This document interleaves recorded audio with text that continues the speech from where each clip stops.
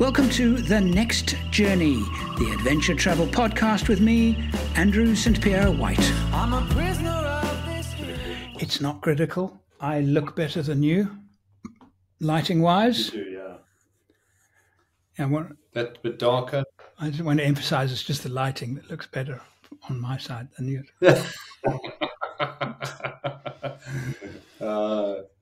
That's good. At least we've got some good fun. All right. Hello, everybody. Welcome to the Next Journey Podcast. My special guest today is Paul Marsh. Many of you will know Paul from the work on the channel, our trips together, and of course, our co-production collaboration on the Overland Workshop. Hello, Paul from Cape Town. How are you? Hello, Andrew. Hello, and how is everyone? It's lovely to connect with you all the way from Cape Town. And we've got a cool, cloudy day here, much like your weather in Perth, I'd imagine. Actually, you've got a sunny day. Haven't had the rain. Sunny day today in Perth. Yeah. Yes, actually, summer's arriving tomorrow. It's going to be 34. So Perth is typical. Wow. You know, it's a bit cold, and suddenly, summer's here. Crikey! It's like a one day. Now, we've just had some very hectic rains for those of you who followed on in the news around Cape Town. And Cape Town does tend to hit the headlines. And I love living here, I must say. It's a beautiful part of the world, and you know it well. But certainly the rains have come through last weekend, 300 millimeters, 50 road closures, and really snarled up traffic. So it's why we live in Africa. You know, Africa just has this amazing ability to throw out a curved ball every now and then, and you deal with it. And it's much like I like to live my life. You make a plan. I was recently looking at footage and some of the shows that we made together in 2019 when we built the 105 Land Cruiser. And I was sitting at Cape Town International Airport, and it was raining, but it was the first rain that the city had had for such a long time. In fact, you were within 1 week of literally running out of water. It was one of the few large cities in the world to actually be in that situation. And you got rain literally within a week of running out. And while I was there, and it was just raining, and everybody was so happy, but it was just raining and raining and raining and miserable. And it was fantastic because everybody, you know, big sigh of relief. You know, Cape Town's an amazing city, and, you know, South Africa, as you know, grew up in South Africa, lived in England, a brief stint in Australia, and chose to come back and live in Cape Town, having grown up in Johannesburg. And it's such an eclectic mix of cultures here. You know, you've got the Cape Colours, you've got the local African, you've got the whites, you've got the international people who mix in.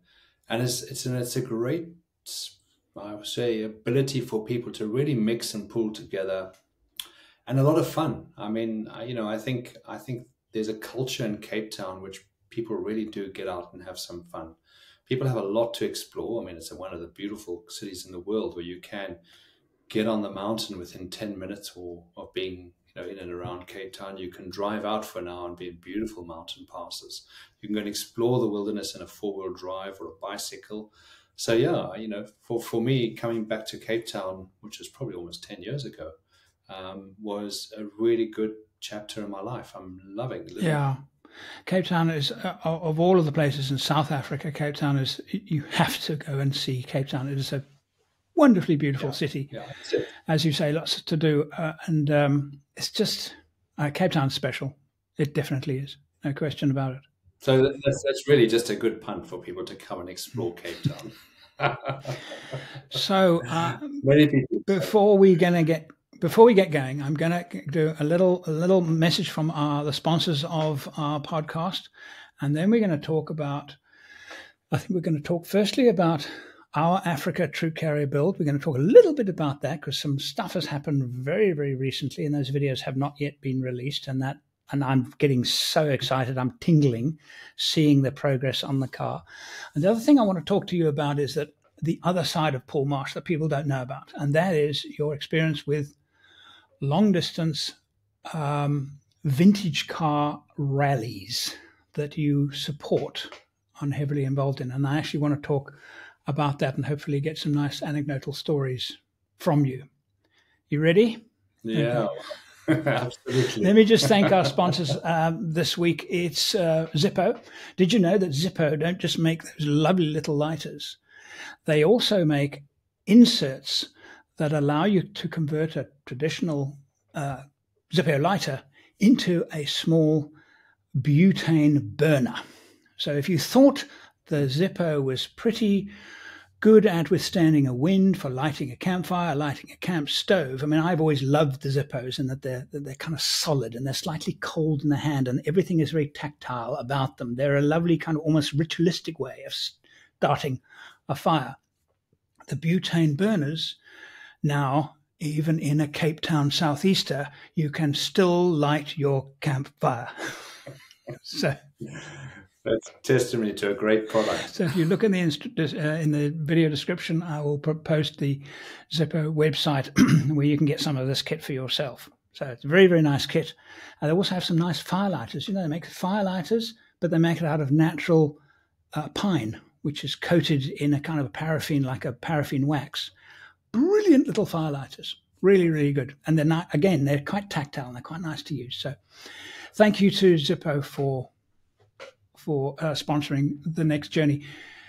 Paul, give me some, what do you think of the color, the new cruiser? Well, you know, the color is something spectacular. And you know, of course, that it's a favorite color of mine. It's got a great history to it. It's, it's my favorite color. What can I say? I think you chose well. It looks stunning, by the way. The number of people, and of course, I've been driving your Troopy around, snagging and checking it, and the number of heads it turns, and people looking at it and going, oh my God, that's beautiful. And it doesn't have the bar work on yet. It hasn't got the wheels on yet. It hasn't got the wheel arch flare stone guards on it. It hasn't got the mud flaps on it. It hasn't got a rear bumper on it. And it's still turning heads. You know, when you show people, when I show clients a brand new Troopy and then you put it next to one that we've completely built, because one of our specialized vehicles that I build for clients is the Troopy. And, you know, you put it next to each other and you can't recognize the vehicle. I mean, once it's got its roof on and it's got a rack on or a roof tent, as we're doing on yours, or it's got a cut-off pop-up roof, the bumpers, the wider wheels, it's a different truck completely. And then if you go and paint it to be unique and stand out, it changes it even more. So, yeah, it's coming on nicely. I think I'm sure you're going to be very keen to come and see your vehicle, but you have to wait. It's not finished yet. It's going to be a while. I'm going to be there late April next year and to do a major trip in it. But I keep finding myself coming back into my office and like, what's that video Paul sent me?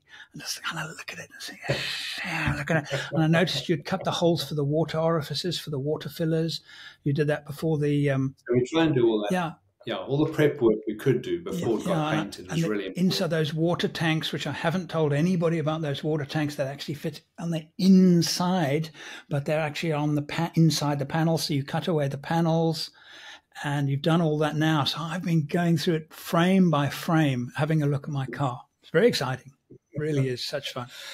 Yeah, and you know, it's nice to see it grow from the ground up. It's like watching a house. You know, you put the foundations down and you build your home. Yeah.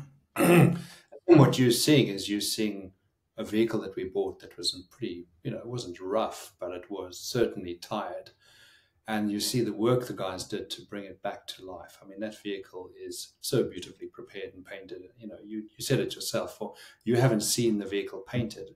So, you know, from the photographs and videos, it is beautifully done. So testament to the guys, Jason and his team, they did a really good job. And I'm looking some of the footage that was that Steph got from me. There's so little corrosion in that car, almost none. And you don't realize how that is a car to buy. I mean, you know, most people would have been put off by the mileage, 500,000 kilometers. I promise you, we were so fortunate and we looked hard, but at the same time, it was a really good buy. You know, it really was. The vehicle, having lived its life up in Johannesburg, corrosion wasn't going to be a big problem. Accident damage maybe, and whatever people have abused and that. But the integrity of the chassis and the actual body of the car was good. You know, the minor accident damage we found was very small and well repaired, should I say. So to repaint a car like that and then rebuild all the mechanical stuff that Sneemans have done with the axles and the gearbox, everything has been redone. I mean, besides rebuilding the engine, it has absolutely transformed the vehicle into, you know, you do another serious lifetime with that vehicle. Oh, easily another 100, half a mil again, easily. Well, it's like anything. I think you can get mileage out of cars like this if you look after it. I mean, I had some Toyotas in the time I've been in South Africa that have clocked over 1,000,000 kilometers. And you don't believe it, but it's just people take care of their vehicles and they look after it. And, 1,000,000 kilometers, and you think, wow. You take it to Toyota and they go, well, what's the problem? We kind of expect that if you look after it. It's like, so yeah, it's a great testimony to see that. Good to see. Very, very exciting. So those videos, for those of you who follow the channel, those videos will be coming out towards the end of October, where we're going to finish our solo trip, my solo trip through the Outback. Then we're going to do a little bit on the US, Gwen and I's last trip on the US. I think that's 2 videos, it might be 3. And then we're getting back into the South African Troop Carrier series with our discussion that we had when I was there about the interior. Then a lot of the interior we shot while I was there. I want to parallel that with, as you're actually building my vehicle, I'm going to cut back to our discussion and kind of through, then and now. And I think that's going to be an exciting process. It's going to be great. And, we've not only, everything we do on the Troopy, we enhance the design. So little tweaks have been made. We've now designed a beautiful rear step. Skulk is a really talented engineer. And so the rear step is really nice. We've had our prototypes and that. And the little changes that we upgrade. So the whole idea was, as you know, was to put a system out there that we really have taken 30 years of my experience of building trucks, put in all the ideas, together with a brilliant engineer, together with about 12 that we've built, feedback from clients. So right now we've got a Troopy that I think is world-class in what we put out there for an overland truck to drive globally, really. I'm looking forward to you driving it. It is going to be the best Troopy you've ever owned. We committed to that, so you're just going to come and drive. You've got to be the best I've ever owned. You've got somewhere to go, because I'm in love with my grey Troop Carrier, I must tell you. But the interior, I think, yours is better. I think yours is better interior. But anyway. For another time, we'll leave that. We'll argue when we see each other. We'll argue. And we're going to talk about also do a short trip together or something. It would be good. Yeah, we'll definitely. I know. Well, my truck's the same color, so we have to do a trip together. I think that the channel would love to have a good look at your 80 series. Really, they would. Yeah, so, definitely. Knowing how mechanic's vehicle is always the one that breaks down, because they never work on their own vehicle. They always learn on other people's vehicles. And I think it might be the same with you, because you've had your 80 in Cape Town forever, and you've hardly driven it at all, because you're spending all the time building other cars, and then you neglect your own until you did the paint job, which is beautiful. Yeah, I took my Troopy. So my 80 series was bought in England, and I prototyped it for many of the build work and some of the products we designed in England. And then I took it to Australia when I moved there. Then I brought it back to South Africa. Then I took it to Southeast Asia on a rally around Southeast Asia for almost a month. Then I brought it back, and then it stood. And that's where the point we decided, right, we're going to paint it. We're going to do the whole interior. And then we designed a full-on interior for it with all laser cut, designed our own water tanks, everything, to really give the 80 series a world-class feel. And I basically looked and thought, what did I want? What do I feel I'd want in my truck? And of course, it's always subject to opinions and what people really want. But I'm very happy with the outcome, and it's not quite finished yet. It will be finished by the time you and I do our trip. And you're so right. My truck sits on the back burner for most of the time, and Jo nudges me to get work done it because she wants to go and drive it. I mean, listen to her. She's the one who's going to manage the timetable. Exactly. Yeah, absolutely right. So that's part of my passion. Like you, my real passion is actually flying, and you're much the same. But my life's work has been around four-wheel drives. In my early days, I did engineering, and then I went into my own business in the motor trade, and I trained as a mechanical technician as well. And of course, the early days in South Africa, we worked on cars which are now classic cars, and many of the cars that we go on in these big rallies are classic, some vintage cars, some veteran cars, but mostly classic cars. So it's very interesting, I guess, to share with you the start of the whole journey for me on the classic car rallies was when I moved to England. I moved to England in 1997. And the idea was then to go across to England with my former wife, Nikki, to go and get passports. And we had British ancestry. We could go there, live there for a few years. She's a medical doctor. And the two of us decided to head across to the UK and start up a life in the UK, which I thoroughly enjoyed for 18 years. And thereafter moved to Australia and then back to South Africa. But the reality of the whole journey was once I got to the UK, I saw a little advert. No, let's go back a step. Once I'd got to the UK there, a friend of mine who owns Easy On, Jack Stuller, Jack drove up through Africa. He drove his troopy up through Africa. After elections in 95, everything opened up because we just finished a trip driving through Africa. We spent 1.5 years exploring Africa, right up through East Africa, all the way up to Sudan and back down again.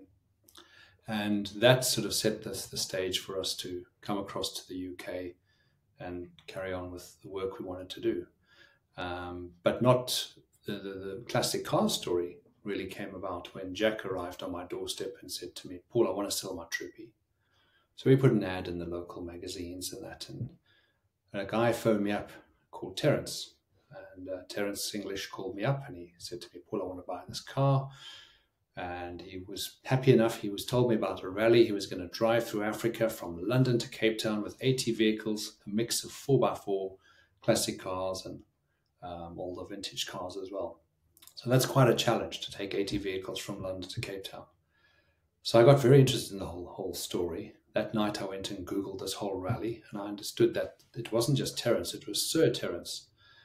And so I told him he needed to come up and have a look at the vehicle. He couldn't buy it from me over the phone. He needed to come and look at it. So at that time I was living on a farm just outside Peterborough. Terence arrived. Of course, I had to ask him what a Sir is. And to my ignorance, he explained that he's a very significant heart surgeon in a very, how would I say, polite way. And he did the first heart transplant in England. Right. So Terence and I became more than just friends. He's like a father to me. Very significant man in my life. Anyway, the long and the short was he went back to the rally organization and said, "You need to get young Paul Marsh to come to the meeting," which was, I think, about 3 weeks before departure, "and tell you a bit about Africa. He's just driven the whole route." So I went along, 80 odd people, actually more than 80, it's probably 160 if you took the partners, sitting there. And I stood up to talk about Africa and what you to expect and what the roads are like and how they were going to destroy some of their beautiful cars on those roads. And Terence had opted not to take his Bentley. He had a Rolls and he had an old Bentley, and he's decided that he'd rather take the Cruiser. So he got me involved into classic car rallies. At lunchtime, the owner of the organization, Ron Brown from Hero Rally Organization, came up to me and said, "What will it take for you to be on my rally?" I said a very nice word to my wife. And he looked at me and he said, "Okay." And I said, "Well, there's only one condition." There was a doctor involved, and he was from South Africa. He was the chief medical officer. So Dr. Mark Human, he and I met at that lunch. What I didn't realize that he and Nikki, my ex-wife, had trained together in South Africa. So he was the chief medical officer for the rally. So I said, "There's only one condition. The two South Africans drive in the vehicle at the back." And we set up different crews on the rally. We had doctor, mechanic in 2 vehicles and 1 paramedic and a mechanic. So we had 3 support vehicles for 80 vehicles. Now you must think about that. 3 support vehicles for 80 vehicles. The enormity of what 80, can go did you wrong. say 80? 80. Wow, okay. No, it's daunting. I mean, when you set off and you leave London and you drive across the channel and you go, well, you took the train and into across Europe, all the way down, right the way through into Israel, through into Egypt, all the way down. And then we got to Egypt, we used the Russian Antonov. big heavy lift aircraft. And that plane was used to fly the vehicles across some of the areas we couldn't drive across very easily. And we flew into Entebbe in Uganda. So again, 80 vehicles on an aircraft. You put 40 and 40, so 40 vehicles on an aircraft. Think about the logistics. And if it didn't make it difficult at that point, when you get into Egypt, they issue you number plates, special number plates onto each car. You get a set of number plates. And when you leave, you have to give them back. It's like a way of controlling the cars in and out. And of course, we got the number plates issued to every car. What happened? Half the people wanted to keep them as souvenirs. So now the Russian Antonov has got to be loaded at about 2, 3 in the morning. It's got to take off before sunrise. That's around 4 a.m. So the air is more dense. And it can get off with this heavy weight into the skies and fly across to Uganda. Now I've got to go and wake up people, fast asleep, get them to ruffle through their luggage, give me back the number plates before we can load the vehicles onto the planes. So that rally was probably one of the most interesting, fun. We had a good mix of young and old people. The crew were phenomenal. We worked really hard. You'd often be working late into the night, sometimes through the night, trying to fix cars and sort cars. Your vehicles, the vehicles that we carried, which were fully kitted with medical equipment, stretchers, you can imagine what medical kit the doctors put in. Then the mechanics put their kit in and all the bits and pieces to repair a car. So, coming from South Africa, we've had to fix things all our lives. You didn't just buy a new thing, you had to fix it. And I love as a kid pulling stuff together and fixing it.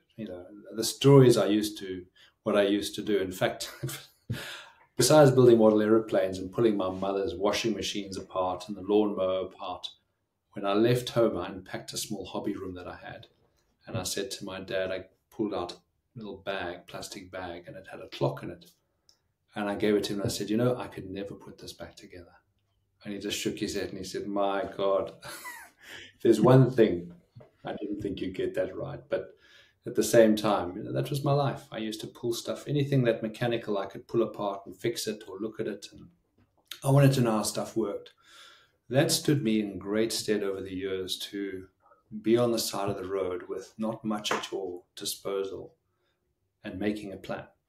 And that means you cutting up Coke cans, taking wire from fences, bits off other cars to make things work. You've got to make a plan to get a car fixed. So I want to go a little bit deeper on that in terms of what broke and that kind of thing, but just step back just a little bit. What is typical of the car? Are those 80 cars? What year was that? And what typically was the kind of car that people were driving? So the pre-wars, I can't remember all of them, but they'd be early turn of the century. We had some pre-war and some post-war. We had a La France Simplex. Wow. And I can't tell you the exact date, but it's an old chain-driven vehicle. That, for me, the guys who drove it worked on it. And I had huge respect for them, 2 Dutch guys. And that vehicle drove. It was an old fire engine to start out.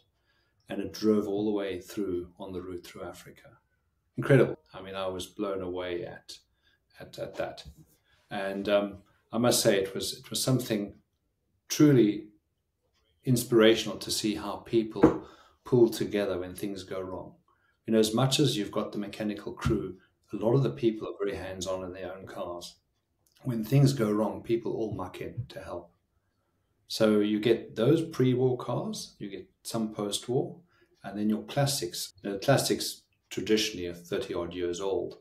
So, as it grows on, your classics, keep changing. But your early classic cars were probably what we grew up with now, 30-odd years ago. So those are the cars, the Mercs and the Porsches and Bentleys and Healeys and Aston Martins. And, they're all cars. Some of them are 30, 40 years, 50 years old. And beautifully, some of them have been really well restored. And many of them had been properly prepared and some not. And that was the hard part, because the rally organizer would put it out to everyone to come and join the rally. Some people had experience, so they knew what to do and how to prepare their cars. Now the biggest challenge with these cars is you're carrying more weight than you should. And that's what generally breaks the cars, is the weight. The roads, yeah, bad roads. Those cars were designed to go over those bad roads. I mean, the old Bentleys, the early Bentleys, they're brilliant. They're built very strong. They can handle the roads. But what they can't handle is the excessive weight that people put in the cars. And so, all the weak points start showing up on cars. Bad roads and lots of weight on a car. It's a recipe to really pull a car apart and break it up. And of course, then you add in controlled sections. So they have speed trials and that in different sections. So, you've got a whole different stages, which is quite technical, and the guys drive and they've got to follow certain speeds to get through these in certain times and certain checkpoints. And that adds another dimension to it. So the whole crew that organizes this rally is not just about the logistics of all the hotels and making sure that happens, which in itself is an enormity. It's closing off roads. It's making sure that when you come into certain cities, you've got people opening roads for you. You've got place to park all these cars. You've got security. You've got places to work. And most evenings, you work on the cars where you park them. So 5-star hotels, wherever you're staying, become mechanical workshops, their basements and parking lots, because that's where everyone's fixing their cars. But it's just fascinating to see the camaraderie. And, it's overlanding in a different way. And I think much as though these people would stay in quite nice places every night, the challenge of driving those old cars was really a testimony to the driver, the perseverance, the dedication. And, things go wrong in big ways and quite often some very big accidents. And that's always tragic when that happens. We've had fatalities on rallies. We've, had to deal with that. We've had big accidents where cars are no longer drivable. You put them on trucks, you truck them ahead for a few days till you get parts. And you either fly parts in or you manufacture parts. You fix it, you make a plan. So it's actually probably more challenging and more exciting than all the overland travel, where you can prepare yourself. You've got a pretty robust 4x4. It's not really going to break. But you get a classic car and the guys rip the exhaust off, or the fuel's a problem. I mean, I had once we were coming through Laos from, we did another rally from London to Sydney, which was an epic trip. I have to say, it was probably one of my favorite rallies. So I've rallied across every continent. South America was a big one. We'll talk about that because that was significant. But London to Sydney was a much smaller group. There were about 20 odd vehicles. There were 4 of us who put the whole rally together. I was approached after South America because I wanted to stop these massive big rallies after South America. And the guy approached me and said, listen, how about 4 of us, medical, mechanical, route planning and logistics, and we're going to drive to Sydney. And I said, right, we're up for it. So we set up a company called Global Rally Organization, headed up by a guy called Rick Dyke Price. And Rick is an amazing guy. He was just so good at leading the group, very thorough in his preparation. He did all the logistics, the organizing, the hotel bookings. Stuart, his very good friend, Stu Onyet, did the entire route plan. Now, if I have to tell you, you're taking 20 odd vehicles from London to Sydney, and you've never driven 1 kilometer of the route. There isn't another rally organization would do that. Every rally organization pre-drives the route, pre-checks it out, puts the route books together, and then hosts the rally.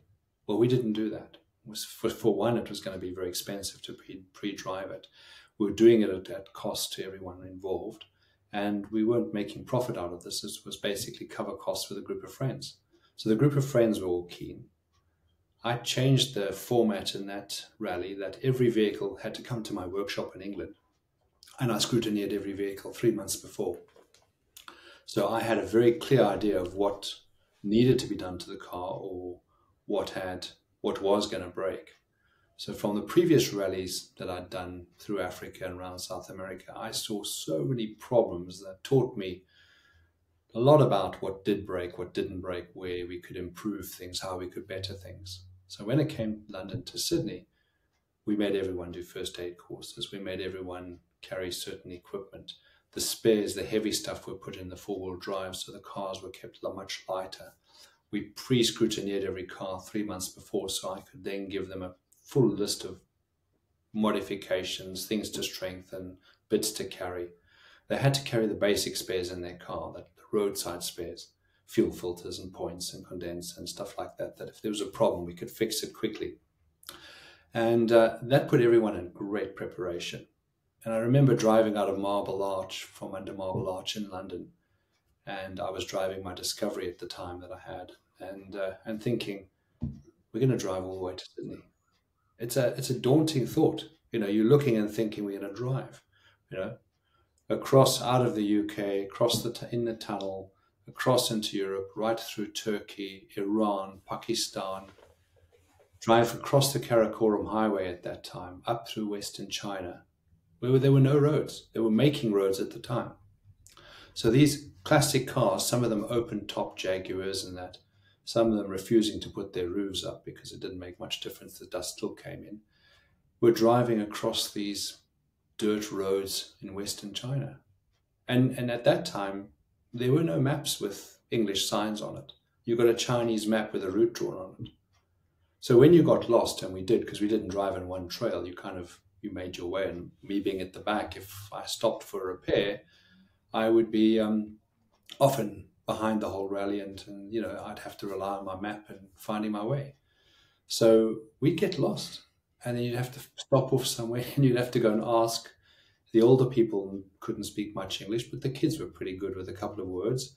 But if you showed them the map, they could read it, and they'd point you generally in the right direction, or the police would find you, and the military would find you, and they'd put you back on course, and off you'd go. And we drove right across China. And we then made our way down south and into Laos. In some of those routes, we hit big landslides. One night we slept on the mountain. There was a landslide and we couldn't get through, so we all slept in the cars. We had no choice. So we carried emergency food, and we carried warm sleeping bags because we prepared for this. We knew that this may happen, and it did. So I can remember the one. We had an E-Type Jag. I mean, probably one of the most unsuitable cars, but it was a beautiful car. This guy loved his car, Colin. But my God, did we work hard on that car to keep it on the road. And the one day, what would happen in the evenings, the cars would all arrive at the hotel. And generally, I would come in last. And the guy who's got a beer waiting for me would probably be the first person and say, "Hey, Paul, come, I've got a beer for you. Come and fix my car." I just had to be sure there weren't too many cars to fix, so I wouldn't get through all the beers. But that's what would happen. I'd literally arrive in, and I'd start working on the cars. And sometimes I ate my dinner on the bonnet or whatever, and you fix the cars until they're fixed. And, you make a plan, you pull parts out. And with the one Healy we rode, the gearbox was a problem. So we pulled the gearbox out. We had to put it on a truck, but not a conventional truck where you've got, a nice low loader. No, this is a normal truck. So reverse it up to a heap of sand and a couple of planks and push the car on it and tie it on, and off he drives, and, we'll pick him up further down the road. And at one stage we towed one of the vehicles along the Afghan border for, I don't know, the whole night. We towed him behind my Discovery. The whole night we just towed him until we got to the next place. And then there was one of the guys flying in, and I said, "You're going to fly in with a gearbox."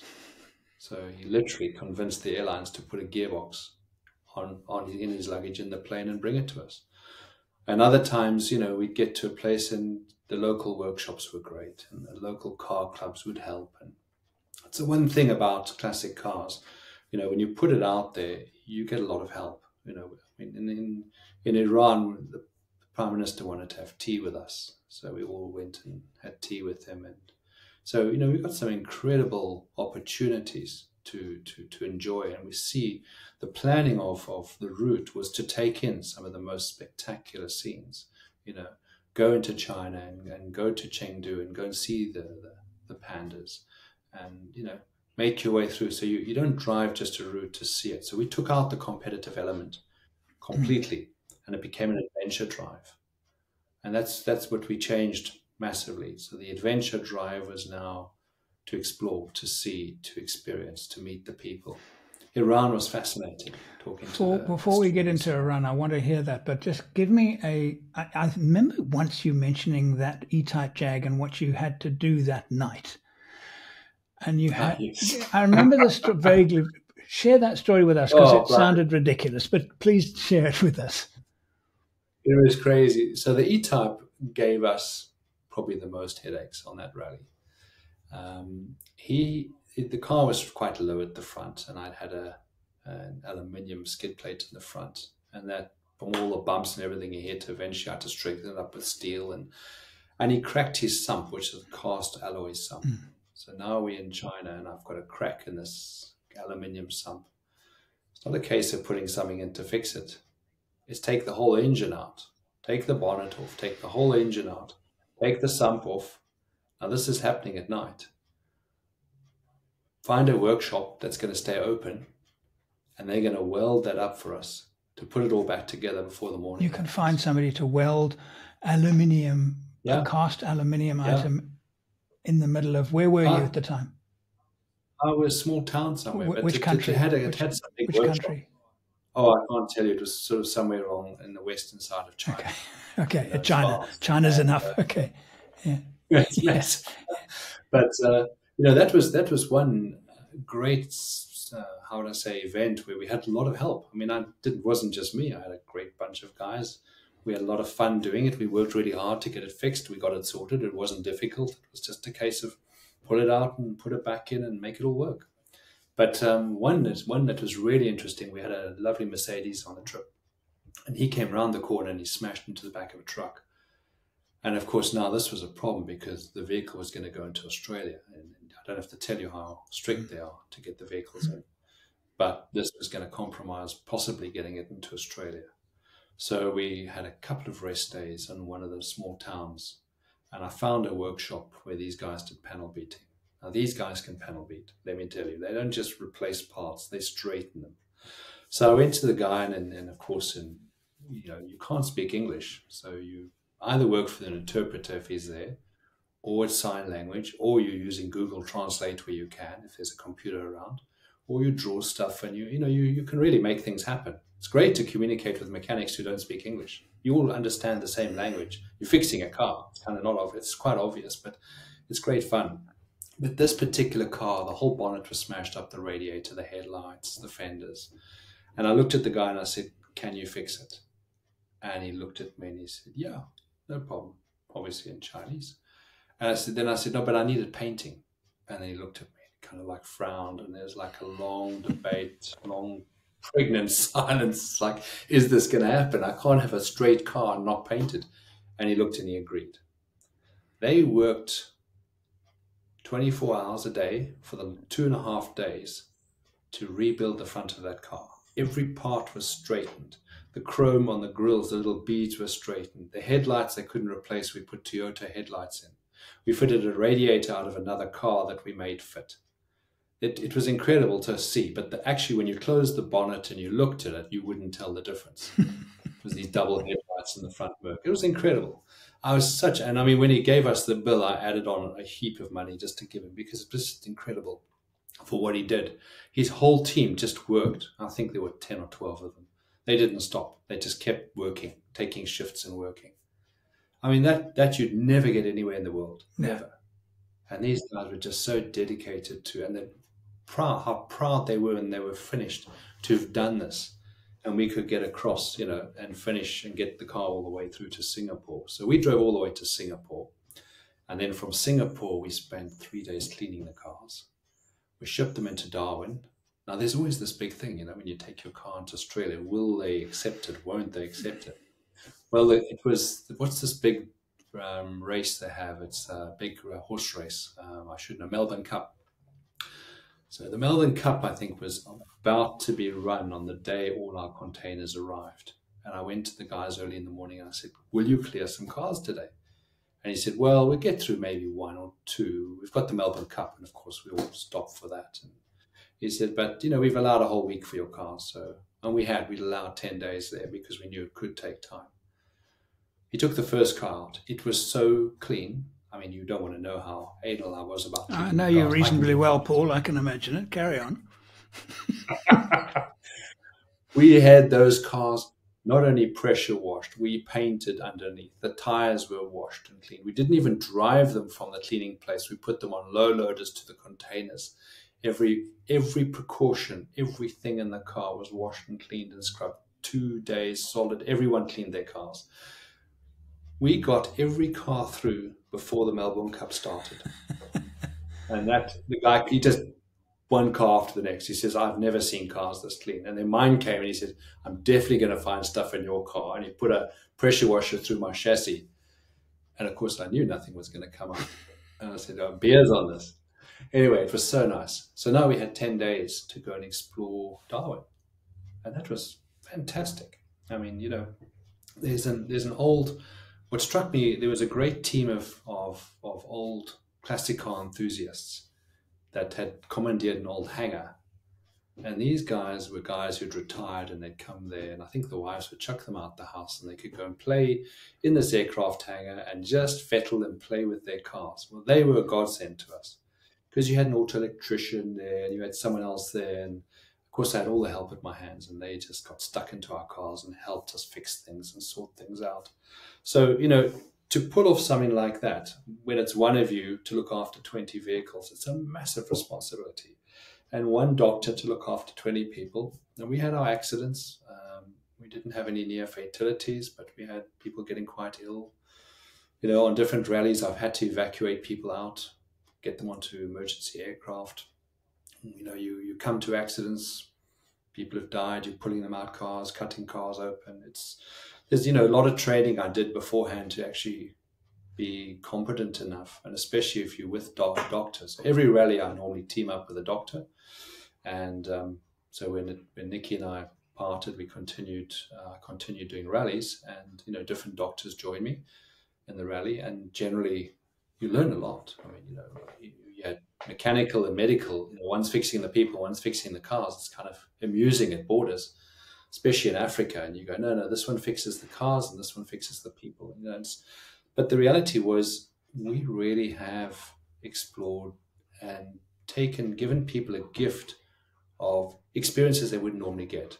I mean, how many people who can really afford to have anything they want, have these beautiful classic cars, are in a workshop sharing their lunch with the mechanics, loving it. And the best thing is some of these people are quite significant people in the world who are, you know, leaders in what they do, and, you know, not a name drop, but the reality is they've come on rallies with us and they can just be normal. Be themselves. And just enjoy an experience. We're all driving a car along a road and we're all going to enjoy it. And when someone breaks down, you know, you go back and you help, and, you know, a car catches fire, you get there, you sort it out, you put it out, you fix it. And, you know, someone on the side of the roads had an accident, not even us, you stop, you help. But of course there was the rally where you actually were the patient. That's in South America, wasn't it? So South America was another big rally. It was before I did London to Cape Town. Now, South America was a rally to drive from Rio to Lima, Lima to Terra del Fuego, and back up to Rio over a 3-month period. But 100 vehicles. I kid you not. 100? 100 cars. Yeah. So you had 50 four-wheel drives and 50 classic cars. Okay. And again, this was one of the events organized by the Historical Endurance Rally Organization. Great organization, great guys. But we had massive challenges. I mean, before we even got there, we had problems with hotels. One country, the agent had run off with all the deposits for the hotels. So what we thought were hotels booked, we suddenly didn't have hotels. Can you imagine? For 100, for what? Crazy. Yeah. I don't want to tell you where people had to sleep and what we made a plan, but that was hotel logistics. That rally was probably the toughest I've ever done. It became very dangerous because the crew were very stretched. People got lost. We were going, sometimes you come in after a full day of driving at 8, 9 at night. Someone's not made it in. You have to get back in your car and go and drive again. I mean, a couple of nights I remember I just took someone who was fresh. I said, give me someone who's not tired to come and drive with me. And I'd go back out looking for people who were lost. So we were desperately pushed beyond our reserves. There were times when we didn't get much sleep at night fixing cars and finding people and sorting issues out. And we had some major accidents on the rally, but my accident was probably one of the worst accidents that happened on the rally. And it was 4 days from the end of the rally, and Mark and I were pushing to keep up with the rally. And what had happened is we'd had a number of nights where we just had really late. One beautiful hotel, we spent an hour. We came in very late. We had an hour's sleep. We had to get up to drive again. It was crazy. So our bodies were that exhausted. And this is why I'm so vehement about safety and the rules I've put in place from that experience. But long and short was, we were in Uruguay. The rally was ahead of us. We were the final sweep vehicle. And I was trying to make up time on one of the dirt roads, quite remote, and pushing and driving way too fast, especially for the state my body was in, way too tired. And I lost control of the vehicle. It was a double cab Mitsubishi, left-hand drive. And I had the car all over the road. And eventually I hit an embankment and I flipped the car, flipped it head over, and I rolled it 6 times. Now, with a car, when that happens, it doesn't have a roll cage in. So the A post where the windscreen is, that cut me from pretty much above my right eye, right to the back of my scalp. It broke my neck. C5 and 6 were shattered, and my spine was a 90-degree bend. Now, the car is lying on its side. That morning, the doctor, Mark, took our sat phone, which normally used to hang. We made a hook and hung it next to his right ear. We put it in the glove box. And if it wasn't for that, putting it in the glove box, the sat phone would probably have been destroyed. And we wouldn't have been able to call for help, and I wouldn't have survived. So the fact we put the sat phone in, Mark's airbag went off, mine didn't. He wasn't injured. He could get out the vehicle. He could have pulled me out of the window, knowing I had a neck injury. As an orthopedic surgeon, knowing exactly what to do. Your body's amazing. When it breaks something, every muscle in my neck went into a solid spasm. And he literally pulled me out of the car, still bleeding. And I think after 4 drips to try and stabilize me, managed to call for help. Now, there isn't just a helicopter available, but the other doctor in the rally happened to be with a veterinary surgeon in a town a good while away. And that vet happened to know a very big connection in the military. And they brought a military helicopter in and picked me up. So this Huey flew in, picked me up, and Mark up, took me to a hospital in Montevideo where they scanned me and all that. And that Sunday morning, by chance, a plastic surgeon came in to see one of his patients. And he was roped in to stitch me up. So my scarring is very minimal. So the plastic surgeon stitched me up, and 20 minutes away was probably one of the best, a hospital where the best neck surgeon in South America operated. And Mark, being a orthopedic surgeon, scrubbed in to watch them do the operation. Now, at that time, when they do an operation of what had happened to me, they would come in, take bone from your hip, which actually is more sore than anything. They put plates in your neck, and they'd either operate from the front or the back and do one or other. This surgeon did the one, I think it was the front first, flipped me over and then did the back. He was making very sure. He was so gifted in what he did, and Mark was blown away, as an orthopedic surgeon watching this man do this operation. And I remember him saying before he left to say that actually, you had an amazing operation. And then Nikki flew into South America, and, then it was a road to recovery. And of course, I was 1.5 years from my waist down numb. I had to learn to write again. I'd smashed my hand up, neck. But I had a very good physio. I had really good care. And I had a mental approach to my recovery where I threw all the painkillers away on the 2nd or 3rd day. Because once I got back to the UK, I checked myself out of the hospital. And I decided I'd go home and work with a physio who was specialized in necks. And that was something I never regret. I worked with the pain, and it allowed me to recover much quicker. And my mind was focused. I would never have a negative thought about it, ever. And I would get full recovery to everything I used to do. And I did. So yeah, that taught me a lot. It taught me a lot about safety, preparation, where things go wrong and how they go wrong. And I've applied that in my trainings with clients. in how I approach my rallies and expeditions.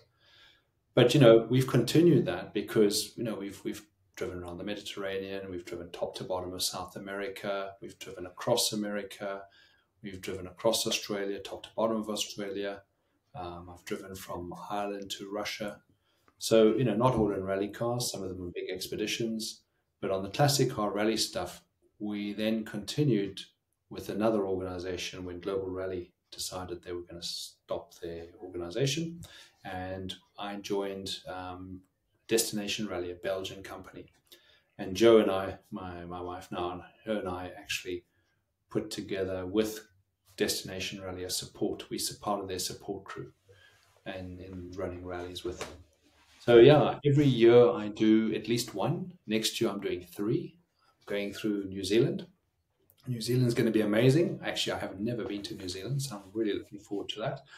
And we drive around New Zealand. And then after New Zealand, we're doing Africa. And Africa is really exciting for me because we've had such great response. I think we've got 25 vehicles booked for Africa. And that's a great number. And we'll be starting in Cape Town, up through Namibia, across the top of Botswana, into Zimbabwe, round through Marnapool, well, not into Marnapool, but onto Lake Kariba, down through into Mozambique, and making our way back down to Cape Town. So that is 5 weeks long, 5, almost 6 weeks. So it's going to be great because I can actually show people Africa. How do I get invited? A nice word to Bruno. I'll make a nice couple of movies. Yeah, I know. This exactly. Don't know. That's true. No, I have spoken to him in the past. It's, I guess, something to talk about. But so we're doing that, and then we're doing India later in the year. And earlier this year we did Sri Lanka in January. Right. Sri Lanka was amazing. Oh, wow. What a beautiful, soulful country. In fact, on our Essence of Overlanding, we've put a couple of films on Sri Lanka, and every time we do a rally, we do a little film. But Sri Lanka, the people were just amazing, really, just lovely. So, I think the balance of being able to do classic car rallies along with my own overland expeditions, with some of the serious professional expeditions we've done, along with Joe and I traveling to go and explore, why not? It's a great life. It's hard work, but I enjoy it. The rallying appeals to me, and I think it's your opportunity. I finance my trips through the content I make. You finance your trips through the support you give to rallies. But the end result is we just get to meet amazing people and see amazing places, and it's fantastic. I'm seriously want to be on one of your rallies. I don't know what I would drive or how, where. I'm very, very interested. Maybe my Range Rover. I don't know. I'm just thinking exactly your Range Rover. I mean, hey, why not? It runs beautifully. It's been for sale for a while now, and it's still for sale, but I haven't sold it, and it runs really well. I mean, it's so. Yeah, no, listen, there'd be nothing. It's always interesting at the start of any rally. Now, when we do these rallies, I don't get to scrutineer the cars anymore because logistically it's not so easy. So I've got a whole set of notes I've written up, and it really is the responsibility of the owners and the mechanics to prepare their cars. And to be said, most people do a great job and they prepare their cars really well, but some people don't have that experience, or the workshops don't have the experience. And then, then my work's cut out for me, because you get a car on the rally and you go, whoa, this is going to be hard work. And sometimes you get a car and you'll look at the cars, the lineup, and you'll think, I wonder which one's going to give me the most trouble. Yeah. And often it's the unexpected one that's going to give you all the trouble, It's we had 2 motorbikes on the last rally, and it was a great couple. They were just lovely Dutch couple, and they wanted to drive their motorbikes, their BMWs, and they'd had them completely restored. But the lady's motorbike, the cylinder head had a problem. The one valve dropped and there was a problem. Didn't break a piston in that, but it had a problem. It couldn't run. So I phoned the guys back in Holland, and I said to him, I need a cylinder head. He said, there isn't one. I said, no, there is. You've got one in your workshop. Just strip it off. And he was horrified. I said, no, you're going to strip it off that bike there in your workshop. You're going to send it to me.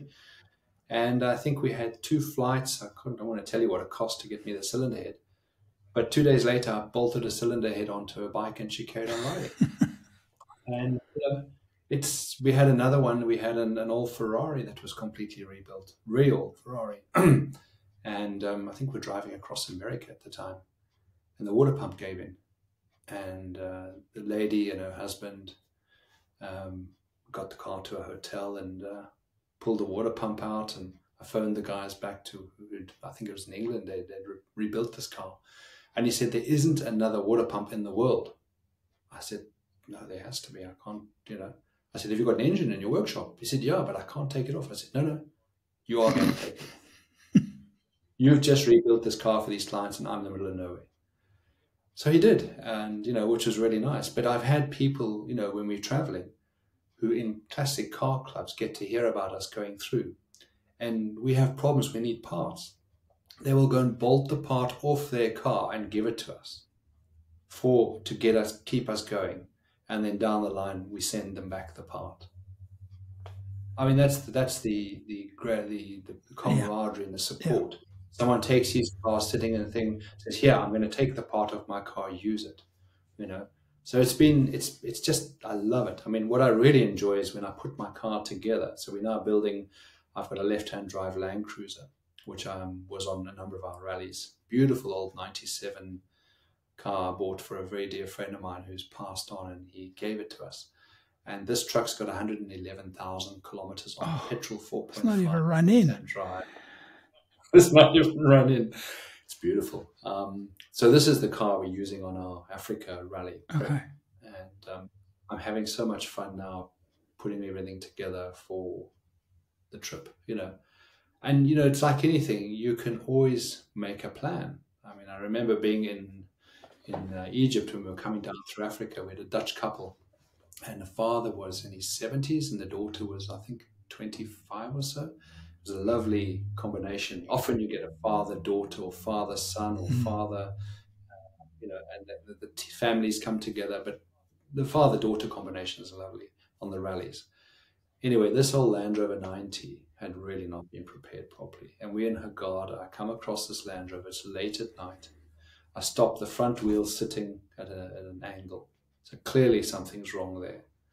I take the wheel off to see that the hub and disc are held on by the caliper. And the whole bearing is collapsed.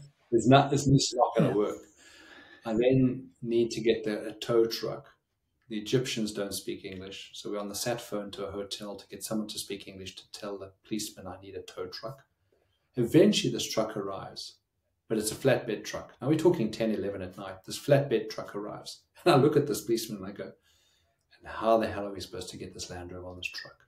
And he can see by what I'm saying that I'm frustrated in that, but he didn't tell me. The biggest front-end loader came around the corner with a bucket, probably the size of the Land Rover, raised it above the Land Rover. We put two Hessian ropes, left and right-hand side. Yeah. We lifted the thing up, and I'm just praying it doesn't fall, put it on the back of a truck with an axle stand, strapped it down, put a policeman in there, another one, sent it off 2 days ahead of where we were going to be, and we continued to the hotel. And I woke him up and I said, look, your car's it's on a truck. If you're lucky, we'll see it at the next hotel we get to. If you're unlucky, it's been pulled apart for pieces. But let's hope you're lucky. So I get to the next hotel and they've done the same thing. They've taken it off the truck. They make a plan. It's great. That's what I love about Africa as well. And, traveling through the Middle East as well. The guys were very innovative. But there's this Land Rover with one axle stand, the wheel thrown on the roof, and a whole sorry-looking mess around the axle there. So I strip out the drive shaft, the stub axle's all worn away, bearings are destroyed. I find a guy in a container who's got a weld and a lathe. And I sit with the stub axle and I weld the stub axle. I take the CV joint, I pull the shaft out, I push the CV joint into the stub axle, and I weld it to the stub axle to give it some strength because it's so worn away. And I build the stub axle up. We put it in the lathe, we machine that down. We make a Teflon plug, we plug the hole in the axle so that's now blocked up, the oil can't come in. I put a new set of bearings on and the brakes and all that. And I said to him, well, you kind of got 3.5 wheel drive. You haven't got 4-wheel drive, but 3.5 wheels, but you're not going to be able to use 4-wheel drive, but it'll drive. And then we put it on the Antonov and got into Uganda, where I managed to source parts. But it was phenomenal. This guy was amazing. And we spent an afternoon, I think it was 7 or 8 hours, building up and fixing this whole thing. And we had to make nuts because they were buggered and we didn't have spares. And it was just a great way to guys who are so capable with a machine, and they'll make it for you. And why not? Just need some time and good craftsmanship. Fantastic. So it's that which really has given me a lot of fun, a lot of stress at times. You can't go on these trips and worry about what's going to happen. Otherwise, you'll never do them. It's like the doctor can't worry about who's going to be a patient. You've got to go on these trips and say, if it happens, it happens, and we deal with it. It reminds me of my crossing with the Range Rover, buying it in Melbourne, doing a bit of work on it, and driving it right across, unsupported, across Australia. And I put a fridge in the back. I bought a rudimentary sleeping bag. I got some food, put it in the fridge, and I thought, well, what's the worst can happen? I sleep in the back on the back seat. That's the worst that can happen. And as it was, yeah. I was driving quite slowly. I was being careful with the vehicle. I was nursing it. I was not doing more than about 90 k's an hour because I wanted to keep it going and make sure that, and I was checking it frequently. And because it was right in the middle of COVID, there was no accommodation anywhere. And so I hit nightfall. And that's when I phoned you. I'd pulled off the road. I'd driven half a kilometre through the bush, opened the back of the tailgate, made myself something to eat, and then phoned you and said, I'm halfway across Australia.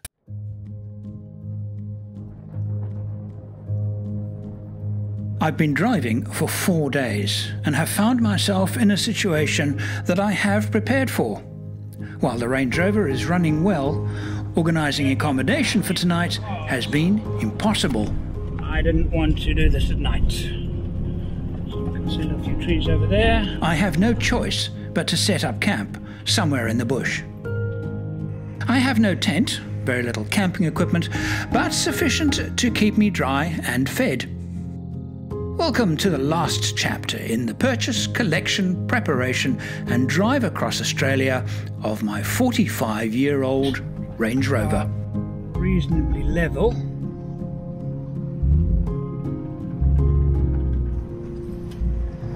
I'll make myself something to eat. I don't have a chair, table or anything like that. I'm going to point the car. There you go. Paul. Andrew, how are you, man? I was just saying to myself, I wonder if he's home yet. Has he made it? Okay, now I'm just letting you are on camera at the moment. I've got the phone on speaker. I am about 60 kilometres from a town called Cocklebiddy on the Ayr Freeway. Don't know the proper pronunciation, but basically just come out of the Nullarbor. I've pulled over at the side of the road because I cannot get accommodation anywhere because there are so many travellers on the road, so I'm going to sleep on the back seat tonight. It's amazing how many people independently are travelling. I mean, I see so many in Africa now who've come out to travel. Some can, some can't, and people are just getting in their vehicles and going. Yeah, yeah. I've had more calls for troopies this week than you'd want to know. I think it's incredible. Wow. So you're sleeping on the back seat. We didn't actually plan to give you to put in a sort of tent and stuff. I really didn't think you'd have a problem. So I put this kit in because I was concerned that I might have a breakdown and have to be forced to sleep in the car because of one thing or another. And it's paid off, and the car's running beautifully. I've had, really? No problems, no overheating, nothing. No, cool as a cucumber. I've got a little bit of a leak from my front right hub oil seal. It's getting onto the brakes, but only a little bit.